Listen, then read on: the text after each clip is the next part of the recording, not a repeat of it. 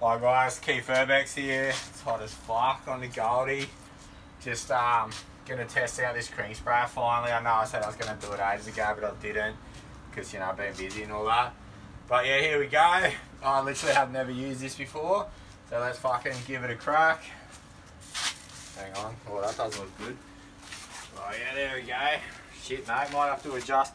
So you can adjust the nozzle on these, as you can see. Oh shit, look out. Look out, big fella. There we go, that's better. So I'll do a tag for me bro Zula.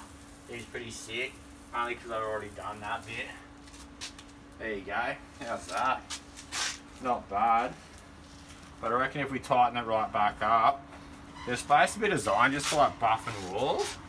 So you can do like sort of fat cap tags too, so I'll do Mel on. There we go.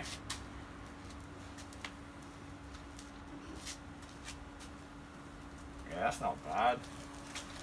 But yeah, you probably want someone that is actually good at graffiti to use one of these.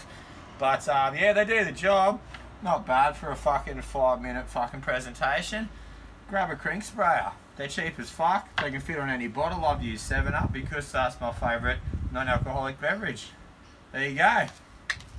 We should put some white paint in it. Do a tag on the back of this. Oh, that's sick.